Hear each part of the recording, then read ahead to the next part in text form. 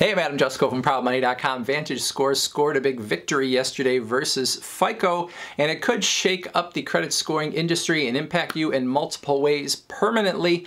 We're going to talk about that, but first I'm going to ask you to please subscribe to this YouTube channel if you have not already, and if you have already, I thank you for doing so. So yesterday, a government agency that oversees housing and mortgage stuff within the government essentially cut VantageScore into the deal when it comes to supplying credit scores for a ton of mortgage loans that could be purchased by a couple government-backed agencies. Now this is, and we'll get into this, but this is something where FICO has had basically a monopoly in terms of supplying credit scores for mortgage loans for a very long time, and this is something that has helped them not only dominate mortgage loans, but also probably dominate a lot of other industries because many of these lenders have used FICO for their mortgage loans, and then of course it just becomes easy to use FICO across the board. So this is a big victory for VantageScore, and how this will play out in terms of shaking up the credit scoring industry, we'll talk about.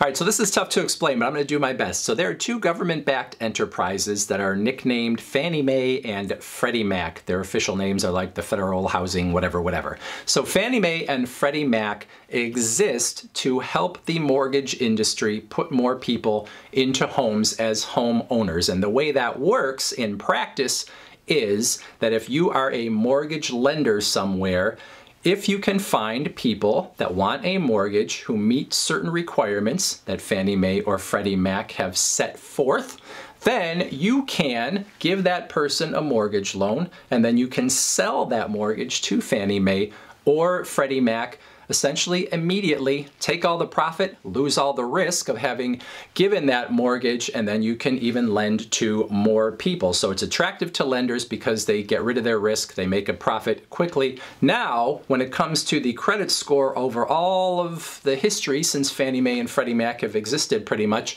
they have required a FICO score when it comes to looking at what the person might qualify for, whether they meet the standard or not. So FICO has had pretty much a monopoly on providing credit scores to all of these lenders that want their loans to be bought by Fannie Mae and Freddie Mac. All right, so hopefully you are still with me. If you don't know what FICO and VantageScore is, that is a topic for a whole other video. I'm assuming you have that sort of base knowledge as far as this video goes. So anyway, the government agency that actually oversees Fannie Mae and Freddie Mac, the agency that decides what that minimum credit score should be, what the maximum loan amount should be for lenders if they want to sell to Fannie Mae and Freddie Mac, they changed the rules yesterday, and they said that in the future, if you are a lender that wants to sell your mortgage to Fannie Mae or Freddie Mac, you are going to have to use not only FICO scores, but also VantageScores. So you're going to have to get the FICO scores and VantageScores from your applicants if you want to be able to sell the mortgage loan to Fannie Mae or Freddie Mac, which means all of a sudden VantageScore has become like a 50% player in this humongous mortgage market where before they had been completely shut out. Now, the announcement said this was going to be a multi-year process, so there's no hard and fast deadline as to when these lenders are going to have to use both scores. We just know that it's going to be happening eventually. But anyway, when they do have to use both scores, the specific models that they're going to be using are FICO 10T, standing for trending, or VantageScore 4.0. I shouldn't say or, I should say and VantageScore 4.0. Now, what is being used today is FICO 5, 4, and 2 in making mortgage lending decisions if a lender is selling to Fannie Mae and Freddie Mac. So there is going to be a big update in terms of the credit scores that are being used on the FICO end, and then obviously VantageScore adding a new wrinkle as well. Now, if you've hung with me so far, you might be saying, well, who cares? I'm not going to get a mortgage in the future, or maybe I don't care if it's FICO and VantageScore, or just FICO, or just VantageScore, any of it. Well, it still could impact you. Number one, if you are going to get a mortgage in the future, well, then this supposedly, with the update to the FICO model used and then VantageScore being added into the mix, this is supposed to make it easier for more people to qualify for mortgage loans because they are more accurate risk assessment models that are being used on these mortgage loans versus these very old FICO models. And then they're also supposed to be able to bring in other things things that maybe would not be in the older models, things like rent and utilities and phone bills, any of that kind of stuff. Now, those things still have to be reported to be part of your credit score, but in the past they were not part of the deal at all. So the idea is that more people are going to be able to qualify for mortgage loans with these new standards.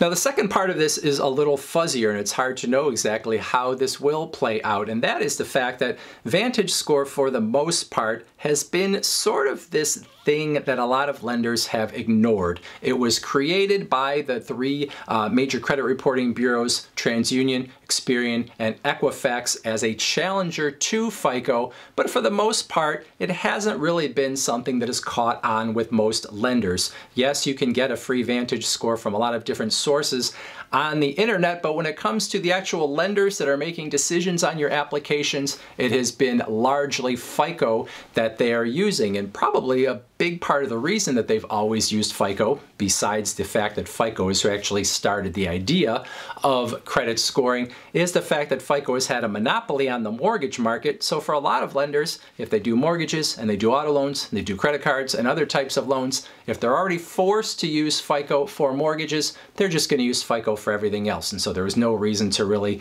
experiment with VantageScore or to use VantageScore in any way. So for a lot of lenders, it's just sat out there.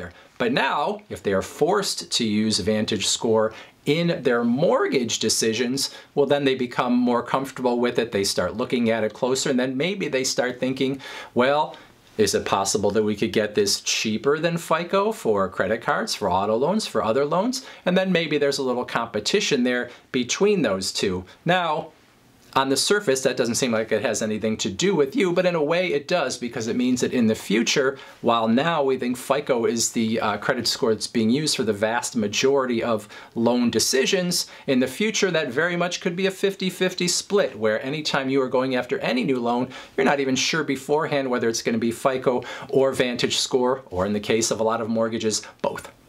Now, in terms of the core principles when it comes to a credit score, those aren't really going to change. You still are going to want to pay your bills on time. You're still going to want to not have too much debt. You're still going to want to make sure you're not opening too many different loans and credit cards in a short period of time. So none of that is really going to change. If you're someone that's doing the right things to get a good credit score, you're going to have a good credit score, whether it's any FICO model or any VantageScore model. But if you're someone that sometimes looks at all your different things and says, well, what's the credit card company going to use? Are they going to use my Experian FICO 8? Or are they going to use my Equifax VantageScore 3 or whatever? Because you are thinking that maybe the difference in credit score from one to the next is going to somehow matter. Maybe you're on the bubble between whether you think you're going to get approved or not. It's going to be much harder to figure out how things might play out, because if lenders have to use both, or if they can choose not only from FICO but also from VantageScore, and they can even use multiple models within FICO or VantageScore, it's going to be harder to predict what's going to happen.